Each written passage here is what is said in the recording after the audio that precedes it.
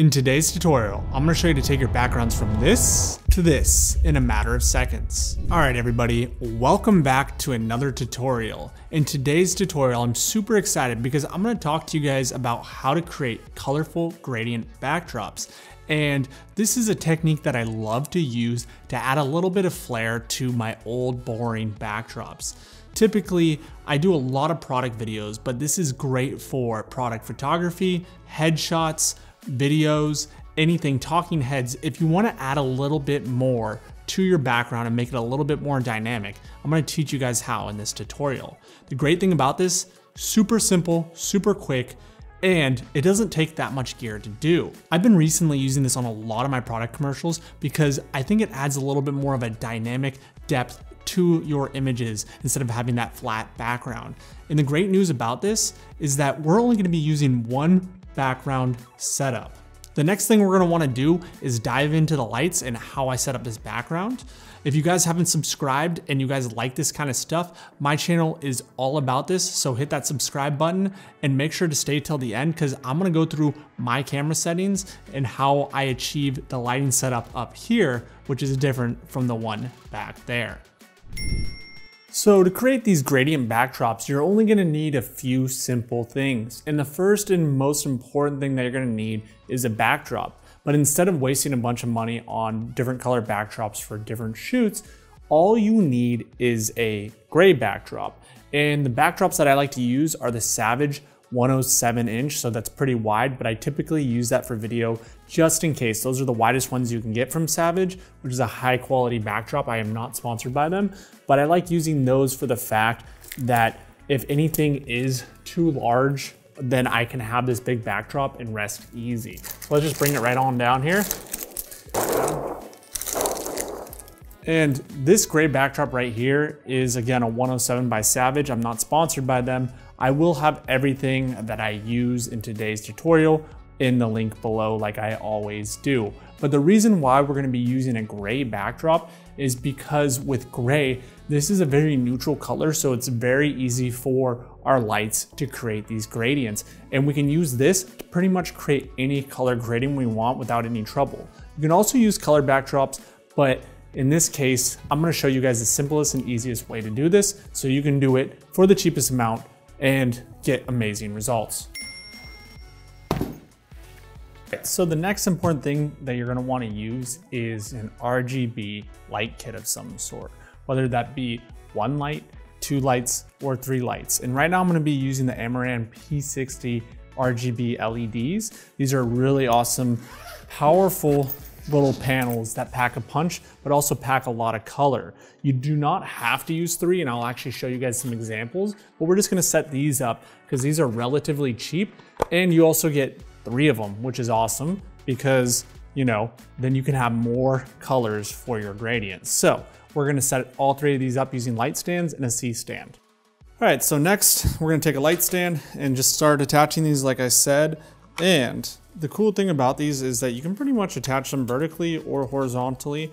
And you want to start getting kind of creative at this point because what you want to do is wherever you place your lights, that's where your gradient is going to show up with this.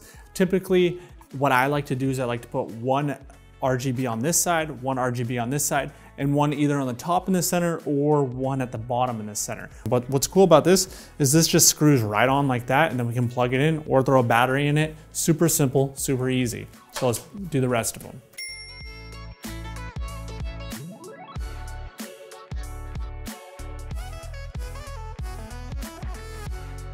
Typically when you first turn these on, they're not going to be in any kind of RGB color. It's going to be on CCT, which is going to be your regular light color, which is going to have your Kelvin. But we're going to press light mode right in here. And then we're going to go down to HSI, click that. And then from here, you can change your hue, which is going to change the color of your RGB light. This is going to be the intensity, and this is going to be saturation. We're going to leave saturation at 100. And then we can turn this up just to show you what it looks like right here. I got it at 100 and it's blue right now. But if we turn it, sorry, let me play with it a little bit. Now we have a little bit more of a green, and now we're going a little bit more of a yellow, and we're gonna keep cranking it. Now we have a red. Now that we have our background lights set up, this is the coolest part about it. Because I told you, you can place your background lights in different places to get different types of gradients. Just think about if you've ever used like a radial gradient in Photoshop or anything like that. And that's gonna be based on where you placed your lights. But we really don't need to change our lighting setup to get a really powerful gradient or different gradients. So what I'm gonna show you guys now is what I love about Aperture is I can go into the Cydius link right here on my phone and I can click on our scene and I have all of our lights set up right here. And the first thing that I can do is I can turn off all the lights like that. Boom, now all of our lights are gone. And I can turn them back on like so. I can turn all of our lights on and off like this. You can adjust the power of all your lights right here, or we can start going into these lights and changing the colors. I have it up on HSI right now. As you can see, we can just go back to it like that, and we can start changing the colors like this. So I can play with this light and we can go more red right here. We can go to our left light and we can go more pink right here. And then we can go to our middle light, which we actually already have it red, sorry. And then we can go to our right light and we can go more red like that. So now we have red and purple. And even though that it's orange on here, because you have to be aware that your colors are gonna be affected by the other lights on the background.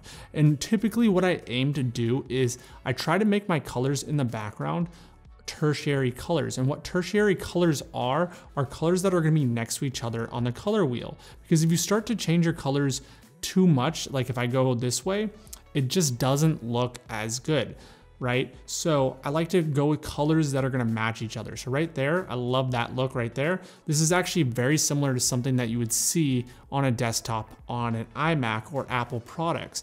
And great inspirations for cool gradients and cool gradient design or concept design. You can look on Pinterest, you can look at the screensavers on Apple's desktop computers. But yeah, you can just keep playing around with this in different ways. Now we have purple and red. Not a huge fan of that, but we can start adjusting it. And as you're changing, you can kind of look at it and be like, oh, I like that a little bit more. Maybe we want to go a little bit lighter. There's green. Again, not as pretty, but we can go with that right there. And then we can go to our left light and let's go a little bit more red. And now we have a red and blue, but to make it really pop, then we need to bring this center one into blue like that. And that's as simple as it is to create these gradients. And there's so many different looks that you can do with it. Another cool thing about this, say we don't want to do gradients at all. We can just go to all fixtures like this. And since we have a gray backdrop up here and you don't want to buy a bunch of different backdrops, boom, boom, boom, boom. Now I'm just dragging this across, creating different colors. We want a blue backdrop for our video. Boom, easy as that, right? We want to have nothing, which I don't know why you'd want to do, but you know, just to give you examples of what you can do with these different colors and backdrops. And we're just doing this now. And this is what's so powerful about this. But again, I love just playing with these, and let's mix this up a little bit. Let's see how we have like a lighter blue and a darker blue. Even just that, the subtleties that you can do with this. And we'll bring this one maybe a little bit lighter. I don't want to go red there. Just like that. Now our gradient is starting to change. We can even go to the one on our right and lighten it up just a smidge. Whoops, that's the wrong one. We can go to our one on the left. I'm doing this all backwards. Lighten it up just a smidge like that. And now we have ourselves a spot gradient, just like that. Let's talk about my setup. Right now I'm just rocking the R5 with the Canon 50mm. And the reason why I'm doing the 50 is because that's what's gonna be the closest to the human eye. And it's a very flattering focal length for your face. Next, I have a Ninja on here. And why I'm using the Ninja is because I can use my colors and look at the IRE chart to make sure that my lighting on my face in the background is correct. And what I'm aiming for is the hottest spot on my face is gonna be anywhere from 59 to 77, which is gonna have this gray right here. And the reason for that is that your skin tone should be typically around 70 IRE. Then the other things that I wanted to talk about are my settings right in here, and I can just pop these up for you guys. And right now I am at, it was different, sorry. I'm at a 3.5 at 1/50th at 320 ISO. and I'm just shooting this at 4K, and I'm not doing C-Log for this. And the reason why is because when you can control your lights, you don't need that many stops at dynamic range. And since I have so much control over this, since it's in a studio, I can do exactly what I want without having the hassle of color grading. But when I work with products and stuff like that, I usually typically shoot in C-Log. Next, we have a 600D over here. You don't need that type of light. And because this is way too powerful, I have this at 0.006%. So not even 6%, 0.006 just for this. And the reason why I have this light is for product videos, for slow motion. And I'm usually having these have to be cranked up a lot higher for a lot of the videos. And for this, we don't need it at that. And that's why I'm saying you don't need that kind of light. And then I have a circular parabolic diffusion right on here, and that's gonna be my key light. Then on the other side, I have a Nova 600. Again, you don't need this powerful of a light. Really, this is gonna be your fill light, and this is only at 0.02%. These are much too powerful for this. These are the only lights that I have for this because I use these for other scenarios. And then lastly, I just have a tube light right there in the back, just an aperture tube light. And what that's doing is creating a nice rim on the background. And that's it for my lighting setup. I have my key, my fill, and a rim. And then the rest of it is just for that background like I showed you guys earlier. Well, you guys, that is it for this tutorial. I promised you that it was gonna be short, sweet, and simple because I wanna do more of these. And this is such a powerful thing you can do. Even though it's super short, you can use this on your backdrops and make your videos or your photos just stand out and be so much more amazing. Please like, share, subscribe, and until next time.